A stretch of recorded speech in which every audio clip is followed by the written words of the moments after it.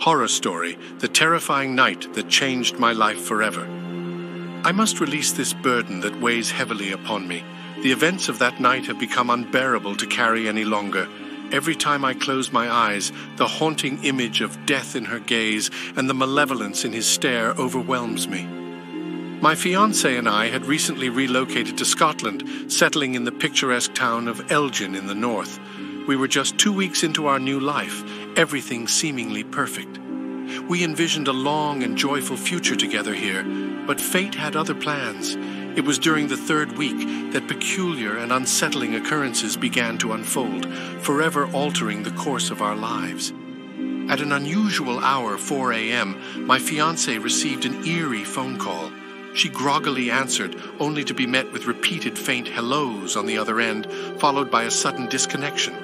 She mentioned hearing faint screams in the background. Disturbed, she turned off her phone to avoid further calls. Moments later, I received a call as well, but all we could discern was a cacophony of static and ominous laughter in the background. My anger flared at this disturbing game someone was playing with us, and I vehemently demanded they cease their harassment. The static ceased, replaced by a jarring thud at our front door. We both jumped in terror. She clung to me, tears streaming down her face. Assuring her everything would be all right, I donned my robe, armed myself with a bat, and ventured towards the door. Drawing the curtain covering the door's window, I discovered a chilling message. "You shouldn't have left her alone." As I finished reading, a scream echoed from upstairs. I raced upstairs, only to be paralyzed at our bedroom's threshold. My wife stood there, blood trickling from her neck, her eyes pleading for help, and behind her loomed that abhorrent entity, the very presence that would shatter my life forever. This creature, a tall, naked humanoid, emaciated to the point of revealing its skeletal frame, wore a grotesque, bloodshot smile stretching across its face. Its eyes, one grotesquely smaller than the other, radiated malevolence. A paralyzing fear consumed me, rendering me utterly helpless. I couldn't move, couldn't speak, and all I could do was weep. Slowly the creature advanced towards me, clutching my fiancé. It stooped to meet my gaze, and then it began to scream, emitting nothing but static. My terror escalated, but suddenly it darted back to the window, leaping out with her. As soon as they departed, I collapsed to the floor. Desperate and broken, I rose to look outside, hoping to glimpse her, but they had vanished without a trace. 2 days later, I was a shattered soul, sleep-deprived and drowning in research, searching for answers for anyone who might relate to my plight. I had filed a missing persons report, and the local police had initiated an extensive search, but no one had ever encountered or heard of the entity I had witnessed.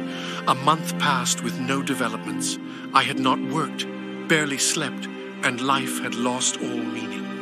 In my despair, I reached for a razor blade and inflicted wounds upon my wrists. As my lifeblood flowed, it seemed as if the torment of the past had been drained away. Staring into the bathroom mirror, I saw him once more. That sinister smile, blood oozing from his eyes, and my fiancé's severed head held aloft. He screamed static, and I collapsed to the floor, my strength waning as my wrists bled.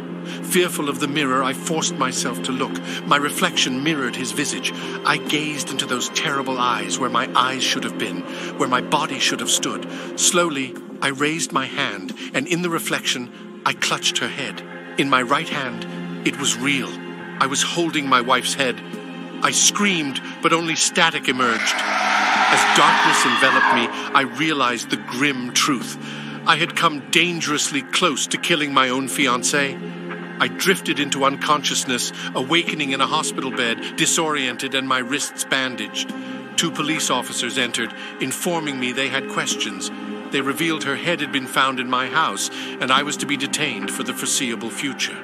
As they exited the room, one officer's mouth widened grotesquely, and the room filled with nothing but pure static. Please tell me what you think of this video.